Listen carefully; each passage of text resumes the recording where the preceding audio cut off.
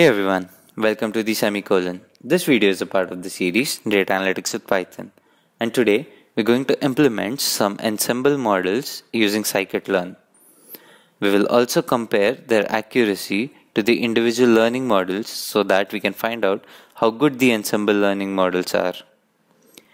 We'll implement the concepts we discussed in the previous tutorial like bagging, boosting, and multiple model ensembles. So if you do not know what these are, I would recommend you to watch that video first and then come to this. So let's get started with the implementation. I'll start off by importing the libraries like NumPy, Pandas, and TestRange-Split from Scikit-learn model selection. I'll import other libraries as and when we use them. For this tutorial, we'll be using MNIST dataset, which is quite a standard handwritten digit dataset. So let's separate the labels and the pixels. So labels go into df_y and pixels go into df_x. And let's split the dataset into testing and training dataset so that we can train and then measure the accuracy. Let's put that in the ratio of 2:8. So we benchmark our model on decision tree. Now I chose decision tree because we have a random forest algorithm which is an ensemble of decision tree. So let's measure the accuracy of decision tree and then let's measure the accuracy with random forest just to give you a feel of it. And then let's go on to bagging, boosting and other stuff. So for decision tree, we import the model, fit it with the training dataset, and the accuracy with the test dataset comes out to be around 85%, which is okay. So when we check the score with the training dataset, we find that it is 100%, which means our model is overfitting. And this is a huge problem with decision tree algorithm. It is quite overfitting over your data. So anyway, to give you a feel of how ensemble models improve the accuracy, let's implement the random forest classifier, which is an ensemble of decision tree as I mentioned before. So we import random forest classifier as usual from the Scikit-learn ensemble. So let's try out with 10 decision trees at first and train it with the training data, and which gives us a score of around 94%, which is 9% increase and a huge change. When we change the number of decision trees to 20 and train it, we get around 10% increase in accuracy. So this is the improvement in accuracy which ensemble models can provide us with. And that is why we are interested in it.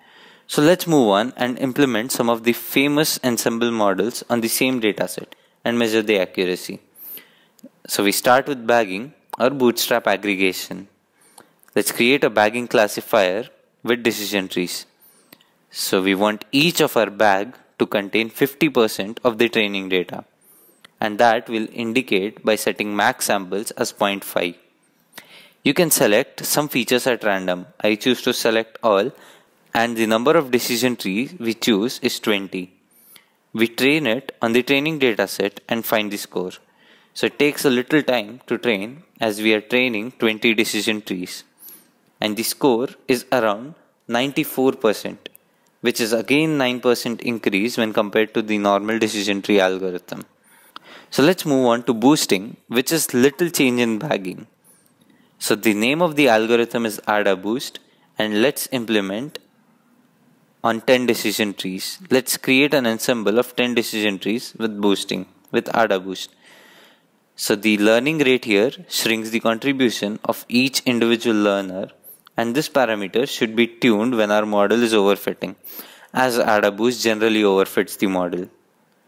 The score is around 85%, which is very similar to the decision tree. Even when the estimators are reduced by half, that is 5 decision trees, it gives us the same accuracy. So now, looking at what went wrong and why our accuracy is exactly the accuracy of a decision tree, we can find out that our model is overfitting.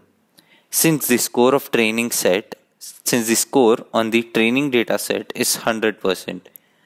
The model did not find any point in our dataset where there was an error, and it stopped the process. So we get the same 85% accuracy as of decision tree. But if we choose a classifier which does not overfit the data like decision trees does, boosting can boost the accuracy of your model by a great factor. I'll leave it for you to test out. You can pick up the code from the links below in the description and modify it. Also, if you have trouble understanding boosting and bagging, I would suggest you to go back to the video where I explained different ensemble methods. So, if we look at the bagging classifier score on the training dataset, we find it to be little lower than what the decision tree had. So, boosting helps us in reducing the overfitting and variance of the model. So, we can implement our own ensemble model to have multiple machine learning algorithms. So, this is done through voting classifier. Let's create a voting classifier made up of 3 different base classifiers. Let's choose them to be logistic regression, decision trees, and support vector machine. The support vector machine will have a polynomial kernel of degree 2. We import the relevant libraries to support vector machine and logistic regression and create the voting classifier with 3 different classifiers. And we make the voting hard. That means votes are on the labels and not the probabilities. So let's train our model with the training dataset. When I tried it on my machine for the first time, I had to wait for almost 30 minutes for it to give result. So let's reduce the size of the data and train it only on the first 4000 of our training dataset and measure the accuracy. I expect a little lower accuracy because of the reduction in training size. And after it is done training, we get an accuracy of 91% with just 4000 data points, which is better than the accuracy of decision tree trained on a full dataset. So this is how ensemble learners can help us achieve better accuracy. That is it for this tutorial. You can find the code in the links below. And if you like this video, don't shy away from showing it to us by hitting the like button. Your subscriptions mean a lot to me and will encourage me to make more and more videos. Thank you.